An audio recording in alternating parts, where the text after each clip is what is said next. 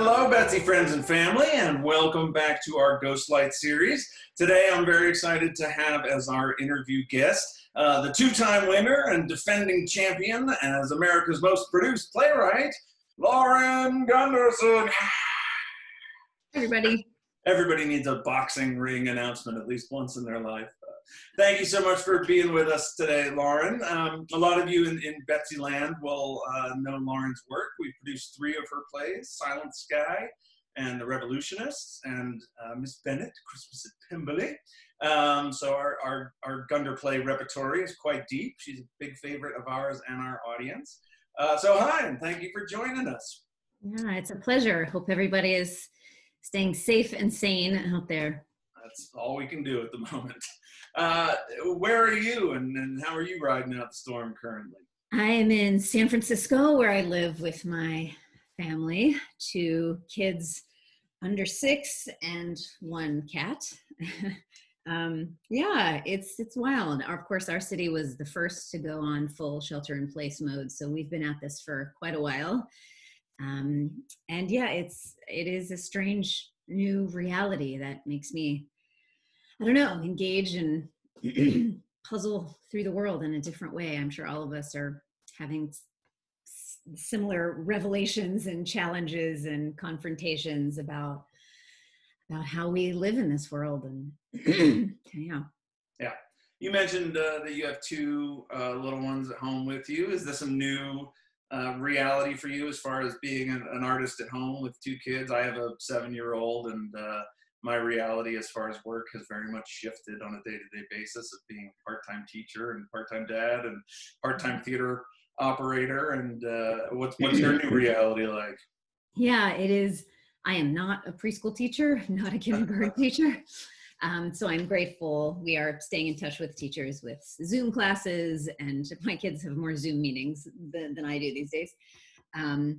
Yeah, it's difficult. I mean, luckily my kids are pretty small, so it's not like I have a junior in high school or a college student where the classes are very intense. We're still, discussing our colors and our letters. So I can cover most of that. You got that knowledge base. You're good. Oh my gosh. Yes. But it is, the conversations around screen time, all of our rules about that are just shot. Yeah. Yeah. Yeah, it is a wild world, but in some ways I am grateful for the time with them, most of the time, checking with me hour by hour. It can change quickly. Yes. But it is, most of the time they would be at school for 8 hours of the day. And a lot of that time is with us here in some capacity. So, yeah. It has been lovely. And it's been a good reminder of how much our sort of busy usual lives do take away from that family dynamic, once they start school and it's an hour in the morning and 3 or 4 hours after school, and then it's bedtime, and that's your daily allotment, except for weekends, and if you're in rehearsal or something like that, it's even less than that. And I think for me, it's been a great perspective reminder of, hey, having some more time with these people that I love is not a terrible thing. Again, some hours are worse than others, but. Yeah. I mean, I was traveling a lot for workshops and premieres and stuff like that. And of course that is settled down. So it's a lot of togetherness, which, in the long run isn't terrible as long as you don't, throttle each other. Not yet. Because we have enough boxed macaroni and cheese, and then you're set then. Excellent. You're good. I want to actually go back to that.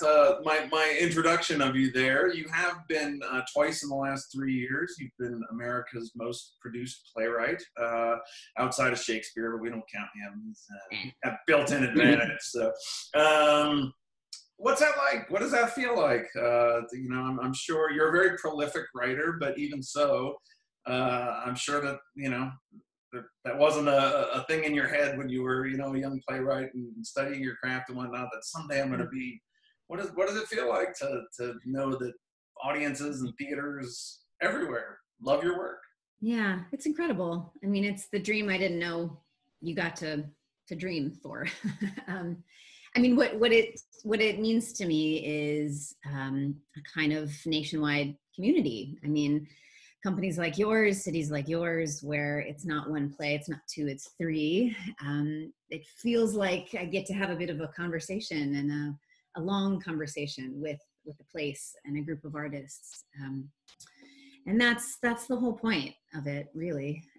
All of this storytelling is to kind of be in continuation with each other. So I'm incredibly grateful and blown away every year that I get on that list in any place. And it is truly exciting to see the other artists on that list, so many of whom are women, many are women of color. We get to see that list change from a lot of white people and a lot of dudes to a lot more women and a lot more voices that represent different communities than have usually gotten the stage. So that's just thrilling. We're all doing something right. We can continue to broaden the voices and amplify the voices that you don't often get to hear. So I'm in some ways happy to be one of them, although I'm also happy to pass the mic to people who don't get their stories told as much. And I think the gift of that is truly to realize how common our stories actually are, that as different as we may think we are, it is, we all care about our families. We all want love and respect, and we want time together. And, you know, the material stuff of plays is actually pretty shareable. You know, the distinctions are incredibly important, and what makes us different makes us stronger, and diversity is certainly the greatest thing in humanity. But a lot of the core confrontations and the causes of action of theater, and you know what makes a great story, is similar across humanity. So I love seeing that in those lists that I get to be on. And yeah, it's one of my real hopes for this moment, this crisis, is that I really do feel like we are in the middle of this incredible kind of golden age of American playwriting, and there's been this, you know, real shift, as you were saying, in the types of plays that are getting done, and the voices that are being heard, and the people that are being amplified. And I really, really hope that this is not an interruption that disrupts that to the point that it stagnates the growth that was happening, because it was so exciting to see everywhere. And I hope we can pick up right where we left off and leap forward. What do you think it is about your work particularly that connects with all these theaters and all these people? You know, you write a real diversity of different kinds of plays and different subjects. You have some things you return to, like science and things like that. But what do you think it is about your voice that speaks to people? I don't know. I should ask you that question. You'll have to interview me some other time. I actually get asked that a lot, and I go, I'm actually the wrong person to ask. Now, I can tell you why I wrote those plays, and the short answer is because it's the plays I want to see. It's the ones that I want to go to. I want stories. I love based on a true story stories, because it makes me feel like the world of fiction is just holding hands with the worlds of fact and day-to-day life, and period pieces make me feel like I'm time traveling, and I want new heroes and to grasp onto. I want plays that make me feel hopeful at the end, but aren't so perfect that they feel ridiculous and impossible. I want plays about women, not just a woman, more than one. More than one woman? Revolutionary. Oh, shocking, I'm shocked. And yeah, so some combination of those things, I think, brings people to my plays, and I think it also helps to have several plays to choose from. So if you like one, you may find another one you like in my canon, and that's pretty rad. So yeah, I don't know. I just, again, I write the stuff I want to see. I want to walk out of the theater feeling empowered and imbued with new knowledge and new wisdom. And I mean, I really treat theater as my church in many ways. So I go for those lessons in morality and in community and hope and purpose and all of that. And, you know, not every play has the same version of that hope, hard hope. But there is some complementarity to it in all of my my plays. I don't really do a kind of creepy, violent play. I don't do. No, I'm not familiar with that play in your canon. Not much. Partly because, and I certainly respect writers who do that, and I am so glad that they do that, because I do not do that. Takes all kinds, for sure. It does. So. One of the things in answering the question, that I've always loved about your work is, and I was reminded of this, I was doing a little preparatory reading for this conversation, and a lot of your plays do have this sort of unabashed depth of emotion and inviting people to feel, which I think is not a kind of a common thing in any of our cultural art forms in this country these days. That kind of permission to just unashamedly feel something, even if it's. This is theater. You're supposed to feel things. You're supposed to put all the feelings on all the stages. I know. I'm so glad you mentioned that, because I love that. That's why I go to the theater, is to watch people just put it all out there. I want to see hearts ripped out on the floor, and then I want to see somebody grab it, stick it back in, and get it beating again. I want to see resilience. I want to see compassion. I want to see people just driven to their extremes emotionally. I think that is literally the point of dramatic storytelling and live storytelling. And so it's baffling to me when I kind of go to the theater. I'm like, did anyone have a feeling in that play? Was there? Or did they deliberately try and stop me from having a feeling at some point during that play? No feelings. Off That's stage. right. That's enough. You've reached the maximum feeling limit. And so and it's funny because we certainly get that with musical theater. That's the whole point, right? They have so much feeling, they got to sing about it. And but why that exists in real life? I mean, this is the thing where real life is more, as we are in the middle of this now, we are seeing people put up against the worst and showing us their best, showing us their depth of feeling, watching these doctors not being able to hug their children so that they can go back to work to save us. If that isn't a depth of feeling, I don't know what the hell it is. So it's not like this is strange. Human beings are prepared for this. We know this. And in fact, that's what I think theater is. It's a thought experiment, so that we go to the theater and see how people manage that kind of stuff, so that we can learn, so that when it's our turn to hit the wall of crisis or betrayal or heartbreak or whatever, we have some experience because we saw a play about it. And so anyway, right. I'm all about put the emotion in the place. Let people feel it. It's also great for actors. Actors love that crap. Oh, tell me about it. You gotta feel. Rein them in. No, but that's one of the things I love about your plays, and I think our audiences have, is that, and at the same time, they're not melodramatic. They don't live in a world of excessive emotion or arbitrary emotion, because they're also full of, like you were saying earlier, they're full of learning, they're full of information, they're full of history and science and things that you didn't know. So you're feeding your brain and your heart at the same time, and I think that's a really magical combination. So that's my answer about why. Great. You can use that. I like that. The majority of all these productions, I think, if I remember correctly from what I was reading, you had 33 productions around the country or something like that last year. The majority of these have been at regional theaters around the country. Theaters like ours, big theaters like the Denver Center here locally, premiered your play, The Book of Will, and other major theater institutions around the country. But New York seems to have been kind of a tough nut to crack for you. What do you attribute being so popular and so successful in so many places, except there?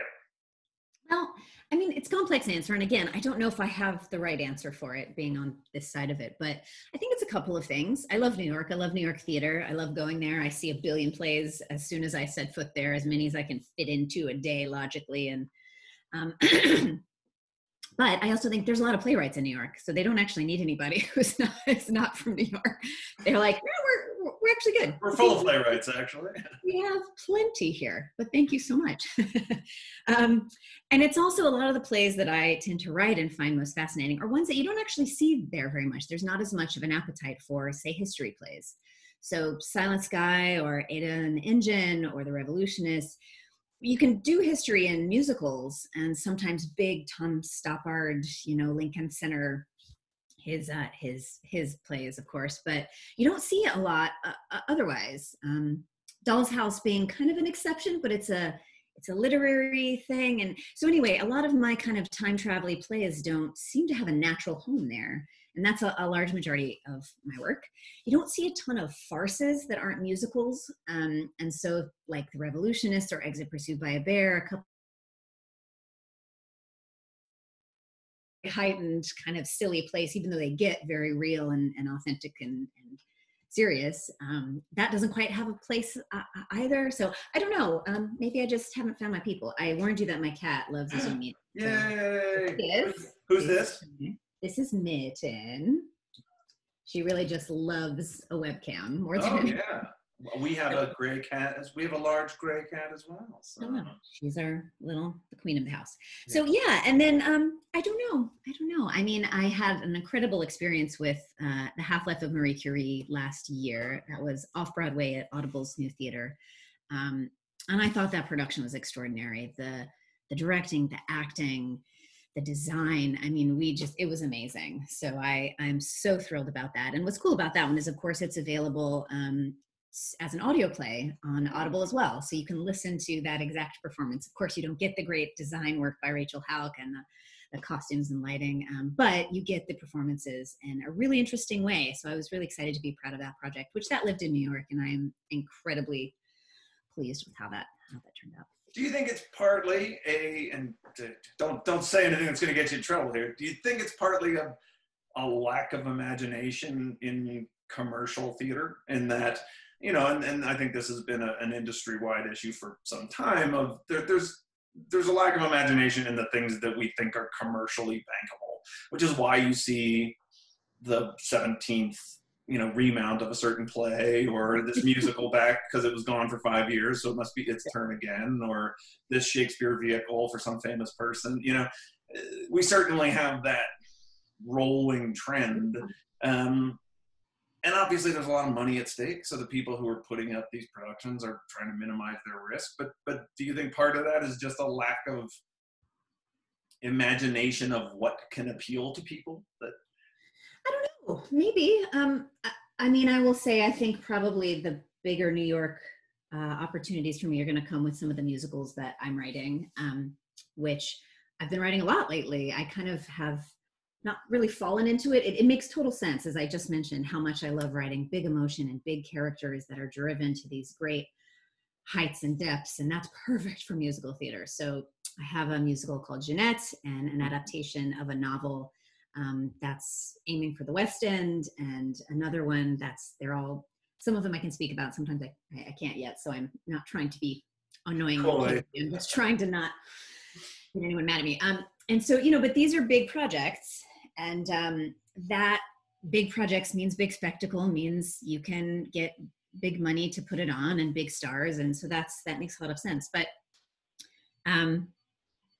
I don't know, I think maybe this whole disruption might be good for new, strange little plays. And I don't know, New York is a very unique market, and the power of the New York Times Review, the power of the risk that you go through to put on any play there, the money, it is unique in America. And so it is no wonder that it's its own market, its own sphere, its own ecosystem. And I can't say that I know exactly how it works, but I'm grateful for all the theater I get to see. And I'm not sure anybody fully knows how it works. That's okay. I don't know, but I'm excited to bring stuff there, because what I do love about New York theater is I love bigness. I want to go see those Broadway shows, even if I don't love the show or something. I just still walk away being like, I saw some damn theater tonight. I did. I saw it. And I had a theater experience, exactly. You just did an adaptation, if I'm correct, of Peter Pan, correct? Which I was really excited to read about, and I wish I could see it, obviously. But tell us a little bit about how that came to be and what you did with it. Oh man, that was so much fun. So it was the brainchild of Simon Godwin, who just took over Shakespeare Theatre Company in Washington, D.C., the biggest company there. And he comes from the National Theatre in London, and they have this kind of tradition of going into that end of the year holiday time with a big family kind of play. And so he brought that to Shakespeare Theater, which of course had never done a play that would be appropriate for anyone under 12 or 13 in their entire 40-year history. And so he came with director Alan Paul to me with the idea of adapting Peter Pan. Now, what I do know about Peter Pan, there's a lot to love and a lot that is very complex and quite frankly, inappropriate, racist, sexist, all the many-ists of this play. And I at first turned them down. I was like, I don't know, because I'm going to have to change a lot. And they're like, great, that's what we were looking for. We want you to change a lot. So everything I pitched to them about, well, we got to change Wendy and we certainly have to change Tiger Lily. And we'll probably keep Tinkerbell because everyone likes her like snippy, sassy. But I'm also going to change Peter. And they're like, okay, great.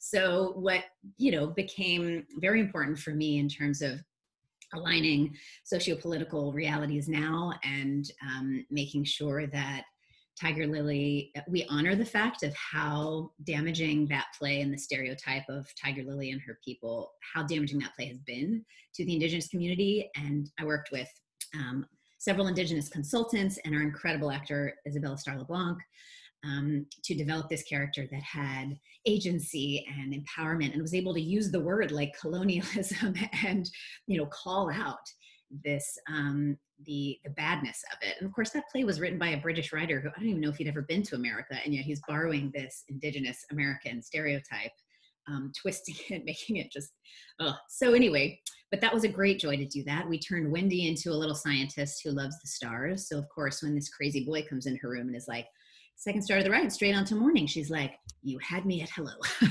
I will follow you to the stars because I'm a big fan of stars. Take me there. But of course, one of the big things we changed is she doesn't follow him because she has a crush on him. She follows him because she wants her own adventure. She wants to see those stars. She's got this explorer, investigator, scientist heart. And of course, I realized that right around the time that this was written and first performed was when Marie Curie won her first Nobel Prize. So, she's all about this conversation. She loves theater. She loves Colorado. So it kind of fit in a strange way. So I was just delighted. But I will say the thing that I changed the most and had the most fun was I have 2 little boys. And so what is a way to keep Peter Pan, the fun, the swashbuckling, the thrill of that story, but also honor the fact that it's written about a boy who doesn't change. He doesn't feel, he doesn't connect with anybody, he doesn't take responsibility for anyone, he just likes to boss people around and solve things with violence. And I'm going, that is not what we need right now in this world. No to that. So what do? Well, we give him what the original play didn't, which was an arc. He changes. He starts out that way and then listens to mainly the women around him, and they work together to defeat the great Captain Hook. And so now we have a story of a boy who is capable of being strong and fun and puckish and sly, but also who learns and who is able to say, I'm sorry, and I get it, and please help me. So I'm so excited about that one. I love that one. I hope that one has a long life. I hope that our generation of children will grow up with that version of Peter Pan instead of the one that you and I grew up with, maybe. Yeah. Oof. Finally, I just want to ask you kind of a personal family question about the moment that we're all living through. You're obviously a big science fan. A lot of your plays deal with different facets of the scientific world, and your husband is a virologist, I believe. So I'm imagining you have a very unique sort of insight and perspective to what's happening and the realities of this situation. What's that been like, kind of living with someone who really understands this at a level that most of us don't, and also having a scientific background and mind of your own that processes it? I imagine your perspective is quite different. Yeah, I think the main difference was, we were talking about this before a lot of people were. His virologist spidey sense was firing early on. And because he was talking about it and thinking about it, I was thinking about it as a theater person. So I think I was one of the first people to tweet, Twitter, but was the first person to kind of go, we need a plan in case this gets serious and we have to cancel shows. And here we are with entire seasons canceled. And so I think it allowed me to immediately jump to, well, how does this affect theater? Now, of course, my heart is most present for those people losing family members, losing their lives, and all the incredible medical workers and service workers and city workers that are keeping us all afloat. But my true love is theater. And what I love about theater is its ability to bring people together in real time and space, to feel a story together, hear each other's laughter, and sit right next to each other. And you can't do any of those things now. So it certainly makes me value all of that in an incredibly poignant way now that we don't have it for the moment. But yes, I feel Nathan is a bit of a Darwinian kind of thinker, meaning he's a theoretical biologist in many ways. He likes to posit and wonder. And so a lot of our conversations are not specifically medical because he's not a medical doctor, but he helps me think about all the implications beyond just loss of life, the loss of livelihoods, loss of all of the things in our society that depend on people helping each other, respecting each other, being there for each other. So it's a strange time for all of us, but I think our conversations are actually in some ways probably similar to the ones that are happening around dinner tables all over, which is a practical thing. I mean, we're trying to raise 2 kids and get a little bit of work done ourselves. And as I said before, stay safe and sane. So the practical kind of always overwhelms the theoretical at a certain point, but it is a bit comforting. You can certainly read his book, although maybe you don't want to read his book right now because it kind of predicts a little bit about where we are. But yes, his book, The Viral Storm, is selling quite well these days. Well, you know, linings are, not terrible. Yeah. He at first kept mocking me for not writing a virus play. And I was like, we'll get there. And now I'm like, I don't think anyone wants a virus play now. There's a reason why Shakespeare didn't write a lot of virus plays either. That's true. Too real, a little too real. Too soon, Shakespeare. Yes, indeed. Well, thank you so much for spending this time with me. As I said, we at Betsy are big fans of yours, and our audience are also totally in love with your work, and so happy that we've been able to bring it to them. I hope we can do it again in the future, and maybe next time you can come visit, hang out. I love it. We'll see you on the other side of all this. All right. Thank you so much, Lauren. Lauren Gunderson, thank you for being with us, and we'll see you soon with another Ghost Light episode. Thanks, everyone.